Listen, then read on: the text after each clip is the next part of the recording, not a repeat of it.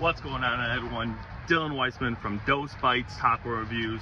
We're out here in Gurnee today at Momcorn. I'm probably butchering that name, but we're in between, we're off of Washington and 21 in Gurnee. We're out here doing taco reviews, you know, world famous out here. So, hey, let's check out these tacos. Dude, the Cubs just sold everyone yesterday. I'm pretty depressed. Shout out to my first camera boy from Dose Bites, Wally. He's moving to Vegas. He's a real man. And hey, let's get a look at these tacos. Ooh. So see, they stacked them all together. Really nice container too. You know, if you're moving from point A to point B, I like the container. Price for 4 tacos, 13 bucks.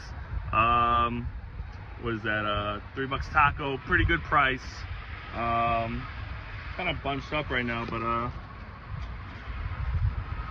it looks like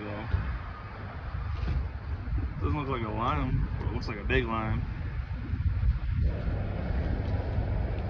Oh, excited. All right, let's get a look at this taco. All right, single wrapped. I got like no back end. You know, when she's got all in the front and none on the back. All right. Oh, it's hard to rip. Dose Bites, everyone knows the rules. Let's get it.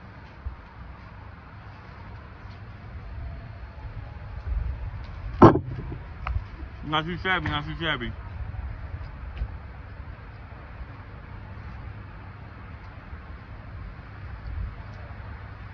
Fresh, saw them make it. The tortilla's nice. The onion's nice. The cilantro's nice. The steak is just there, though. You know. Let's see. Dose Bites, everyone knows the rules. Let's get it. I feel like it's missing something. Not a bad steak taco.